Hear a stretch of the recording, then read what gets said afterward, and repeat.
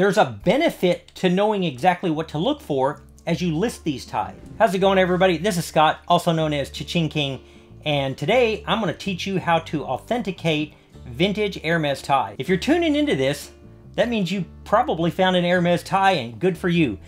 I put together a short tutorial on how you can spend just a little bit of time authenticate what you've got. There's a benefit to knowing exactly what to look for as you list these ties. At the end of this video, I'm going to give you something really important to remember as you list these based on the information that I'm going to share with you. I have a couple of vintage Hermes ties that I want to show you, and the one on this side is the very popular animal print. That one's a koala bear. This one shows some interlinking patterns. There are some hallmarks that you can look for that on these silk twill ties that will always be there. If they're all there, you've got an authentic tie. The first one, it may be the hardest to see. I'm going to pop a picture up to show you what I'm talking about on each of these. On the front of it, the grain direction will always run that way, from about 11 to 5, give or take. That doesn't vary. It always runs that direction. That's one of the easiest things to spot, but it's not the only thing. Let's turn this tie over and keep talking about the grain direction here. On the back side, on this part right here, this will be the coordinating silk on the inside of the tie. The grain direction always runs this way, and that will be 100% of the time. They're very meticulous about how that's done. Also, while we're looking at the back of this tie, I want to focus on this part right here, and I'm going to try and zoom in and show it to you. On the very tip will always slightly fold over. Now, because the ties are sewn tightly together, sometimes that's hard to tell. In keeping with the importance of how these are folded, these silk twill ties are always folded the same way. Along this seam too, it will always overlap from left to right, but that's not it. It's more than just overlapping this way. If you look carefully on the inside of this tie, it is going to be actually dovetailed around the right-hand side. They're always going to fold that direction unless it's a fake or they've been completely destroyed. We're going to stay on the back for just a minute, and I want you to focus on this part right here, the tie keeper. This should not be the same fabric as the tie. It's either going to be black or a matching color. And on this part, on the tie keeper, it will always be tacked in 4 corners holding that on. Also on the back, along this seam right here, down to the little bar tab, this will be hand sewn. These are made with a little slip joint. There will be a little bit of give in there so that this tie can move, so that it lays nice. And so that slips along there so that this tie can move, but go back to where it was.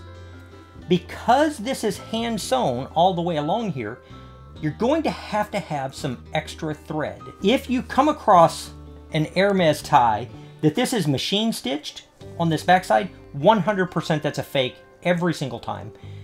At the end of this, when we open this tie up on the inside, and you should always have that. Now, how much of it's left will depend upon how much the tie was worn, how much of it's stretched out, but you should always be able to find it. Let's focus on the narrow end of the tie for just a bit. This is the narrow end of the tie on the back side. And right here, you see the model number, the design number, and the artist's initials. This will always run parallel to the edge of the back side of the tie. But it won't be an add-on tag, it will be imprinted into the silk of the tie. Imprinted, not a tag. If this is a tag, or if it runs perpendicular, those are signs that what you're looking at may not be real. Let's flip this over and look at the other side for just a minute. If you'll think back, I pointed to the tie keeper. That will have 6 spokes. But on this part right here, this will always have 5 spoke wheels. 4 spokes or 6 spokes, that's not real. So it will always be that way. Also, this will not be a tag. This won't be something that was added. The only added part is the little tie keeper. These are also imprinted into the tie. if your tie has all of those hallmarks, it's probably a real tie. Here's the benefit of knowing what these hallmarks are. When you list your Hermes tie online, when you put it up for sale, make sure that your photographs highlight these things. It does several things for you. A lot of the people that are buying these vintage Hermes ties, they know exactly what they're looking for. They know what to look for to make sure that it's real. If you show those things in your photographs, the buyer is going to be very, very assured that, oh, this guy's got a real one. I can look right here. I know exactly what to look for, and he showed me that. I've got a picture of that dovetail. I've got a picture of the little loop.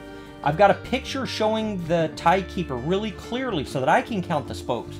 I can see the design number and the artist's name, and I can see all those little details.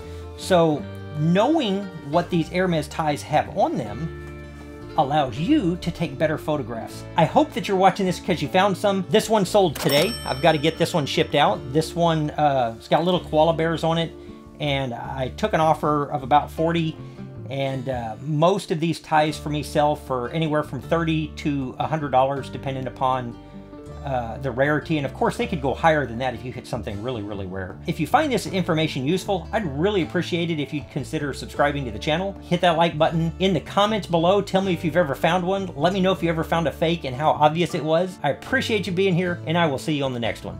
Bye.